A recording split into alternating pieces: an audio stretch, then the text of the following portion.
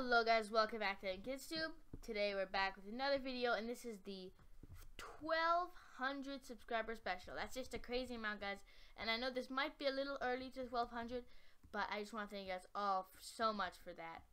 Now this will be one of the first videos I ever made, was how to make quicksand, falling quicksand, in Minecraft 1.7.2.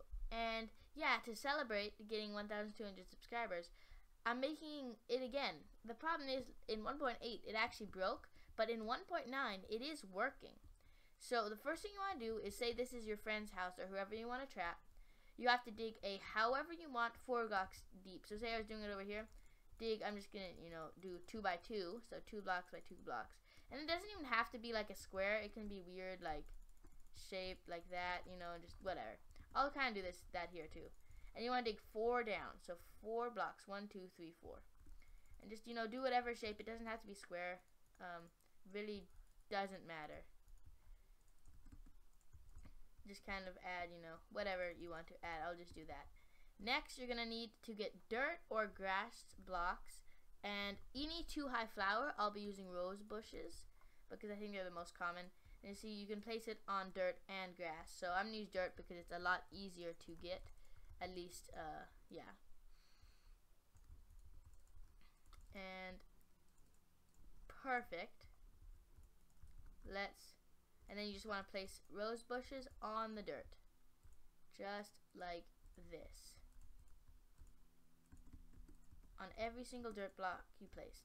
Perfect. So now the roses should be one off the top sand.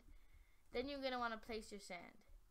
And see this sand here, you have to remember which one is, your falling sand. One thing you could do is put gravel or red sand, but then it would be a little bit more obvious. And then what now, if you want to have anything like a chest or anything like that,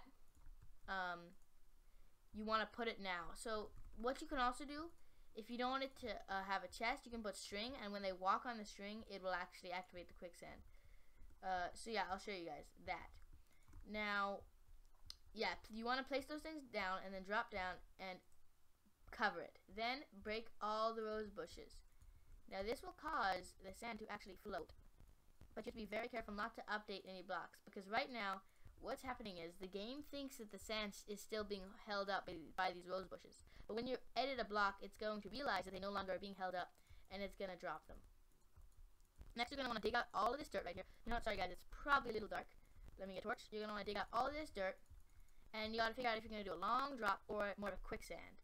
I really like the quicksand because it is very much of a troll. If you're going to do quicksand, you have to get cobwebs, and don't worry, in 1.9 they made it even easier than before. All you need to do is get shears, and when you find a mine shaft, mine the cobwebs with shears, and it will drop them. Right now my cobwebs have a weird green hint at the end. If you're seeing that, guys, that's just a glitch, I think. And then of course, if you want it to just end there, then you can. But if you want to have lava or some other thing, just place that down. And of course, it doesn't have to be source block of lava. It can be really anything. Make sure you fill in every single cobweb. Oops. Dig out.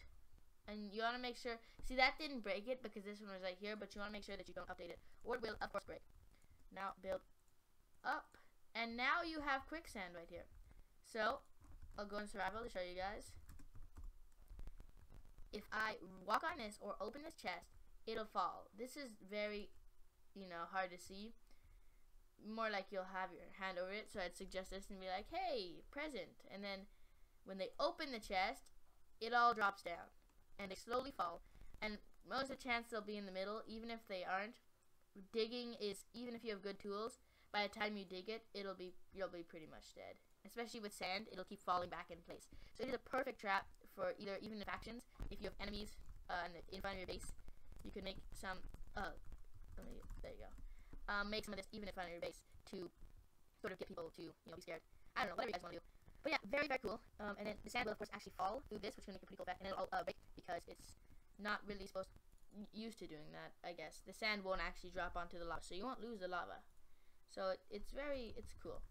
Next, well, not next. I'm gonna show you guys how it would work if you had string, just with a simple like 2x2. I'll make a 2x2, like, which I don't know. Right here, I'll show you guys with string how it would work. Of course, just get our dirt, get that. So yeah, guys, I'm back. I just fixed it and put the string on top because I forgot to actually put the string before I broke the rose bushes. So now you can see there's string here, and all I have to do is when I walk onto it, it'll fall because the string actually updates the blocks. And the string